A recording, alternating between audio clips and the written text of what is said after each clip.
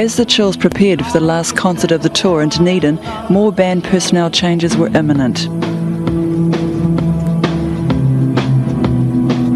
Just when it seemed that the Chills were on the edge of the international success that they've pursued for over 10 years, the keyboards player Andrew Todd announced that he was going to leave. It's quite an emotional thing, you know. I've probably put more time and energy specifically into the Chills than I've really put into any other single sort of thing, you know. So it's been quite a hard decision to make.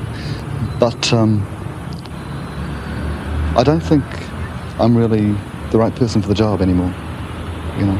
Apart from anything else, I mean, my role in the band, which is very much just to support with the keyboards, you know, the music, is something I think anyone, you know, with some skill or, you know, and with Martin's guidance could do, you know.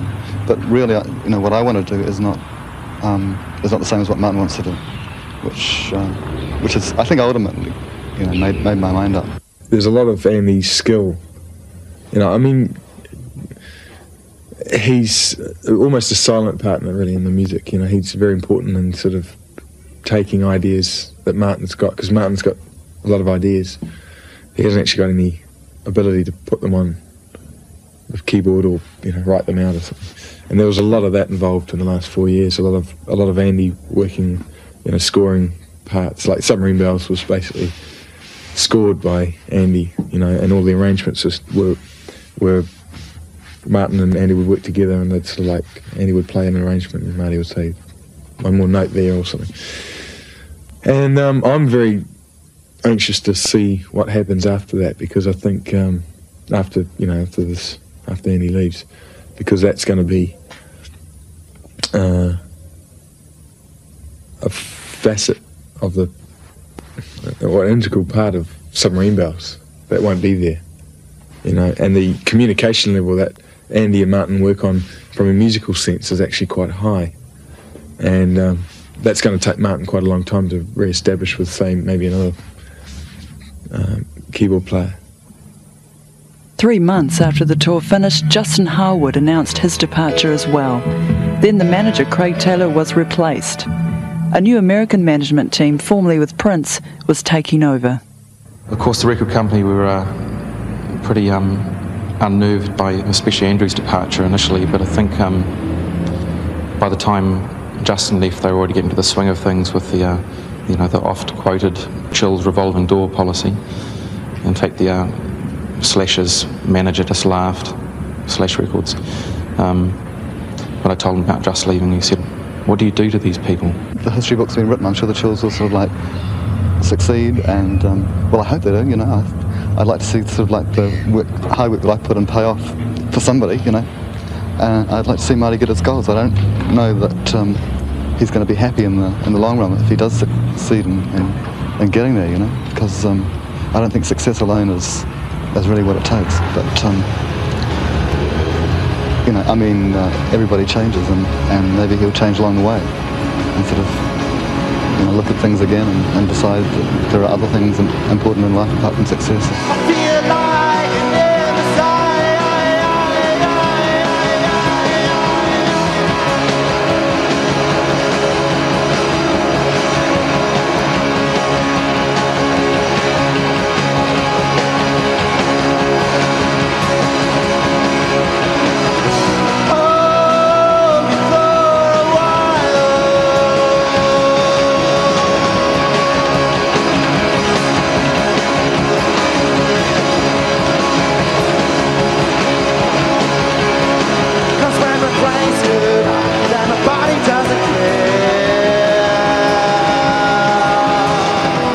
I just feel more concerned now for, I guess, the other members of the group, just in terms of ensuring that there is something for them. I think to some extent I have deluded myself a bit about that, about what there is in the Chills for other people.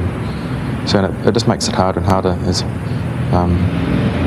you know, especially I've seen what happens to people when they hit 30. It's not a pretty sight.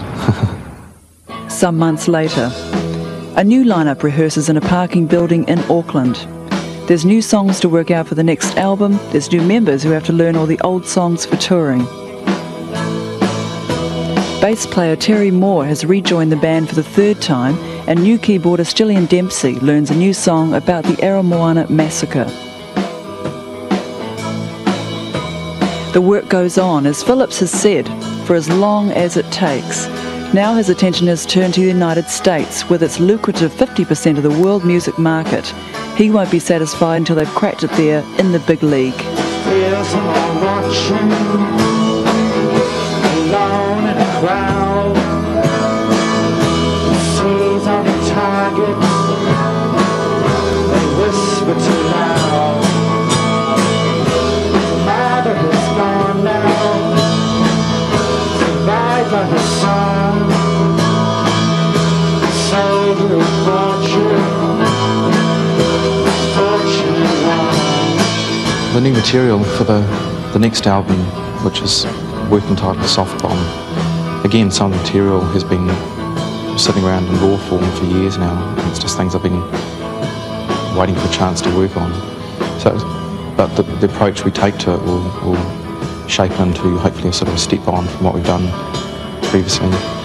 Although this album essentially would be a lot more straightforward, I think. I've satisfied something with myself in terms of complicated songs with things like Submarine Bells, at least for a while. Since this was shot, Jimmy and Gillian have also left the band, and Phillips and Moore are recording in the US with REM's keyboardist. So what are the Chills' future now? Well, you'd have to be positive about their future because Martin is there and he's determined and he's got the ability, so it's really only bad luck that's going to pull them back. But by the same token, they're going to need good luck because luck and timing are very crucial. Phillips has found the last few months particularly difficult. He's even thought about throwing it all away. But as he says, the name of the Chills has been going for 10 years, and too many people have already put in too much hard work to just walk away from it. Each of the 11 lineups so far has been a quite different angle on the theme of the Chills, and that's been a constant source of fresh ideas. And I don't know if we would have lasted 10 years if it had been the same band right from the start. So it's been pros and cons to the whole thing.